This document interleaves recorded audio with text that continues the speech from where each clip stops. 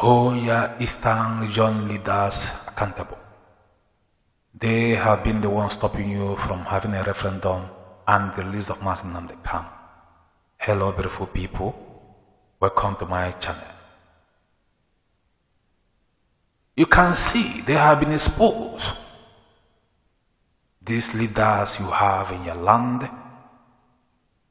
especially in Igbo land, the governors, has been the ones stopping the release of Mazi Nnamdi Kanu. They have been the ones stopping us from having a referendum.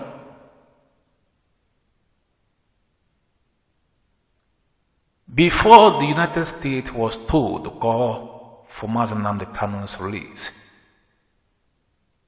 they have already asked the British government to ask the Buhari government to release Mazi Nnamdi Kanu. But in return, they learned that your so-called leaders is your problem. This is coming from a reliable source.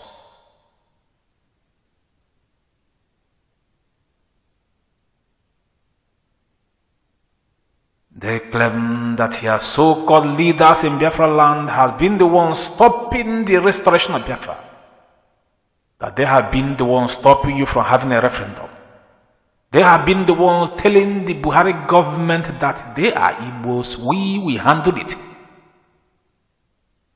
Do not listen, keep him there. And they have been the ones pretending to you that they love you. They have been the ones pretending to you that they care about you.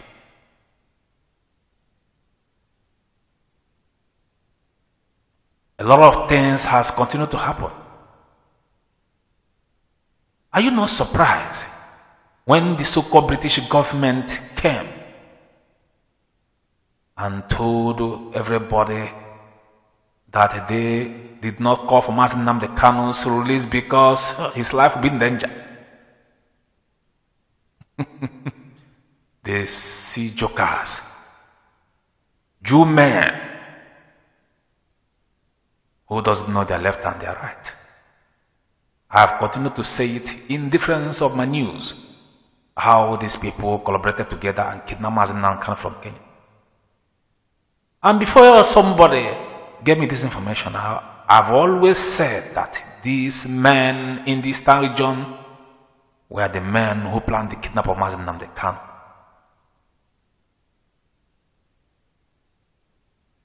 The war powers will do everything possible to ask for his release. And their so-called leaders in Biafra land, especially Igbo governors,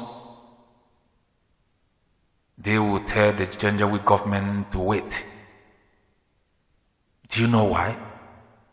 Because according to them, they are envious. They see themselves as those falling apart. And for them to regain their powers, the only thing they plan to do is to aid the Janjaweed to kidnap Mazi Nnamdi Kanu from Kenya.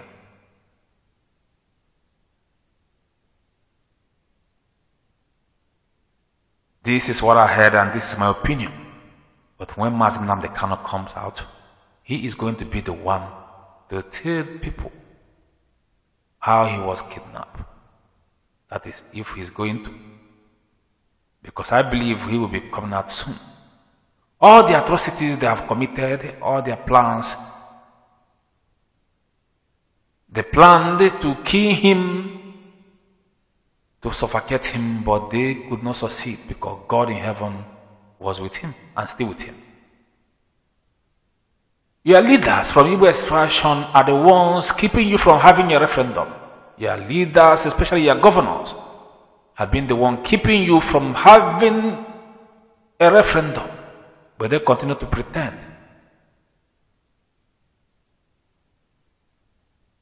Are you not surprised how they abandoned the restructure? That they all came together to say. Are you not surprised how people like Okowa abandoned the plan of Southerners being president? He accepted Atiku's bid to be a vice president. So on and so forth. let me tell you something. Our leaders in Biafra land has been our nightmare. They have been the one collaborating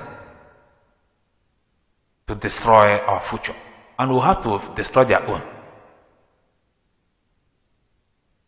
Mazi Nnamdi Kanu know them all.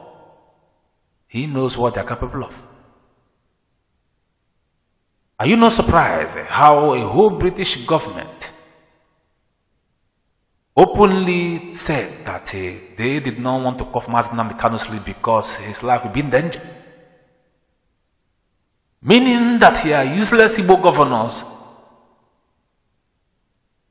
are even telling the so-called Janjaweed to tell the British government that the life of Mazi Nnamdi Kanu will be in danger if he is released. But we are going to put their own life in danger if we don't take time. Mazi Nnamdi Kanu must be released. These people can go on and commit every atrocities they want to commit. But one thing is certain, he will be released and a referendum will be given to us in that same ballot box that they have refused to accept.